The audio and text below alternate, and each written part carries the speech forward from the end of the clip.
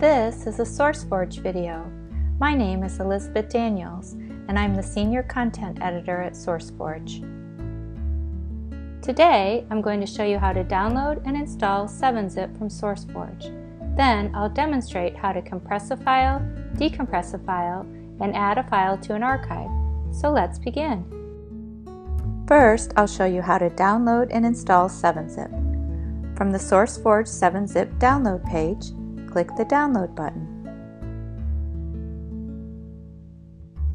On the opening 7-Zip dialog box, click Save File.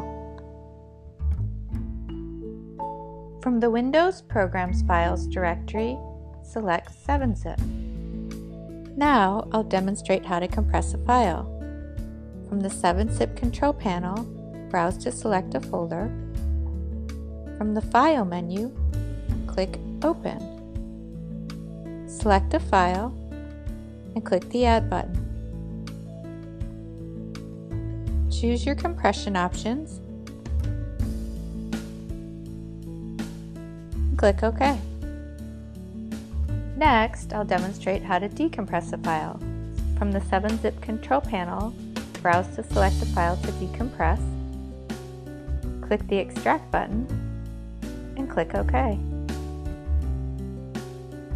Finally, I'm going to show you how to add a file to an existing archive.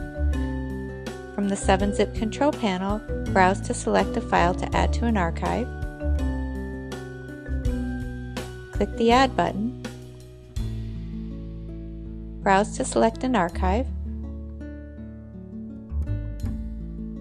and click OK.